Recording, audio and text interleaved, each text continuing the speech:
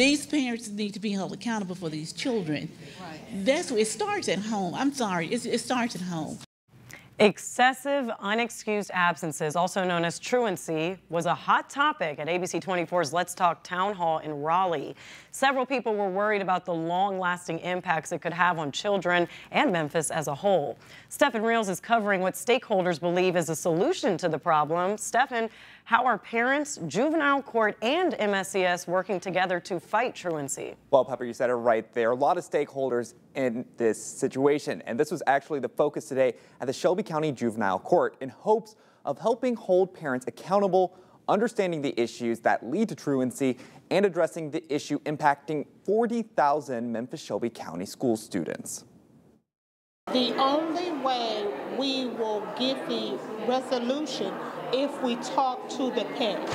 To help students start the year on the right foot and tackle one of the biggest issues facing the district, MSCS is partnering with the Shelby County Juvenile Court for its first truancy resolution clinic. The main objective is to get the parents some help. They send their children to school. They have a lot of issues. Those issues include homelessness, transportation challenges, and medical concerns that may prevent students from going to school consistently. Wednesday kicked off a series of direct conversations with parents, helping them understand local resources, enrollment, and state attendance laws. We spoke with a parent at today's clinic who didn't feel comfortable showing her face. Sometimes we do need that extra help sometimes. Prior to this, I haven't had that issue, but he had a lot of issues with COVID last year.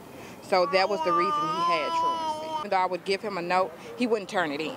So that's the reason we're here for truancy. I think from here on out, I'm just going to turn him in myself. While a first step, Dr. Stephanie Hill with the Juvenile Court hopes this clinic will lead to an overall solution. Really trying to collect data from parents and understand, for the parents who have come, clearly they want to be compliant. So they are the best advocates to let us know what those barriers are.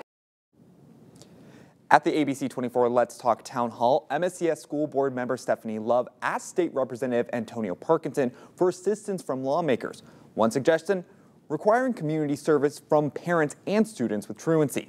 Parkinson said this idea could be discussed as soon as a special session later this month. Pepper? Stephen, thank you. Well, a second clinic is scheduled for tomorrow afternoon at 3 p.m. at the Juvenile Court. Now, if you need help getting there, call the number on your screen. They will provide you with a MATA bus pass.